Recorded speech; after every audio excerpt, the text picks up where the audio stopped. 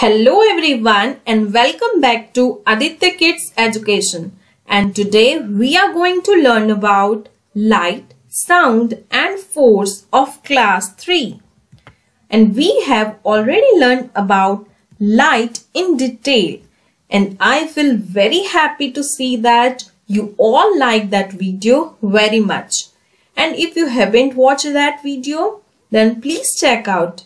The link is given in the description box. And today we will learn about sound and force. So, in our daily life, we hear different types of sounds like chirping of birds, ringing of phone, barking of dog, honking of horns, etc. And the list is endless. So, we also produce sound when we speak, sing and laugh. When we talk, we are making sound. Our tongue helps us to make sound. We hear all kinds of sound with the help of our ears. Okay? Now let's see how sound is produced with an activity. Take a drum, and if you beat the skin of a drum, what will you notice? Let's see.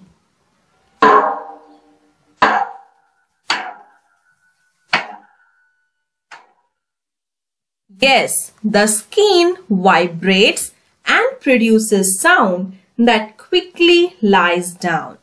Now, if you beat the drum skin and quickly put some grains on it,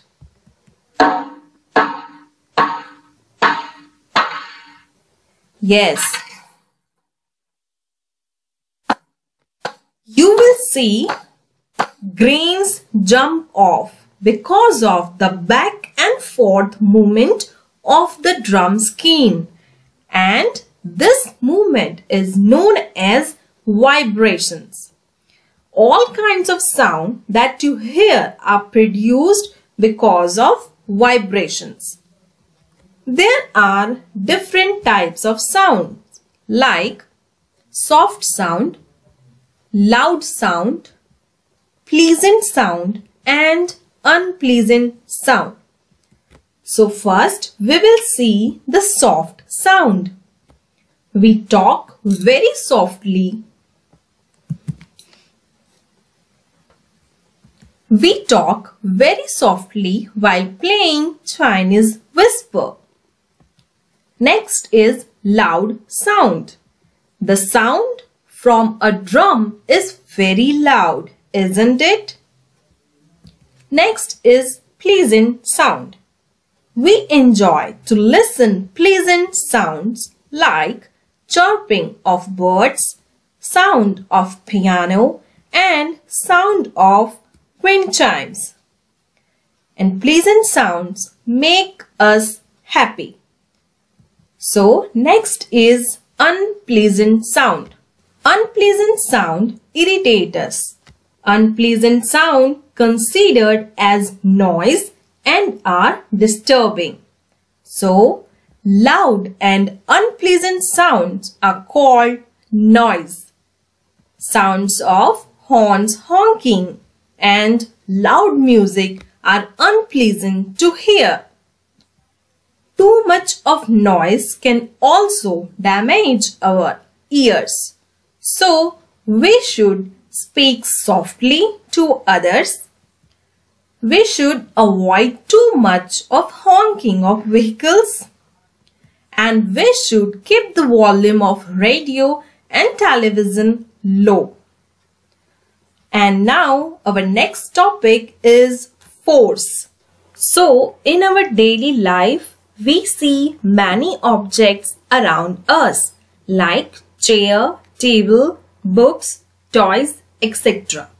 But do these objects move on their own? No, they can't move on their own.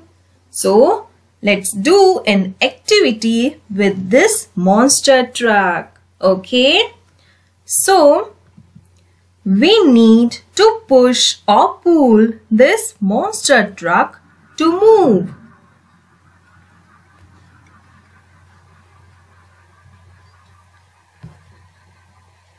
So, if you bring an object or a thing closer to you, then it is said to be pull, or we say you are pulling the object. Okay. Next, if you move an object away from yourself, then it is push, or we can say you are pushing the object. Okay. So, what we conclude from this activity? Yes, a push or a pull makes an object move, and this pull or push is called force. Understood? So, what is force? Yes, a push or pull is called force. Now, a force can cause different changes on an object. Like, force can move an object. Force can stop an object. Force can change the direction of an object. Force can change the shape of an object. Now let's see the effect of force on object in detail. So first is force moving an object.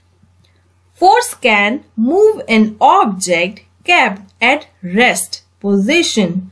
For example, a boy pulls a trolley of flower plants and the trolley starts moving. Okay. Next is force stopping an object. Force can also stop a moving object. For example, a girl catches a football and the moving football stops. Yes? Next is force change direction of an object. It means a force can change the direction of a moving object. For example, a boy hits a ball with a bat and the direction of a ball changes. Next is force can change the shape of an object. For example, a boy playing with clay and the shape of the clay changes. Another example, can you give me? Yes, you have seen your mother. Your mother rolls chapati from the dough by applying force on it. Thus, force can do many things. Here we complete our topic, light, sound and force. I hope you liked this video, and if you like it, please subscribe my channel and also hit the bell icon to get more interesting videos. Till then, stay safe and have a nice day.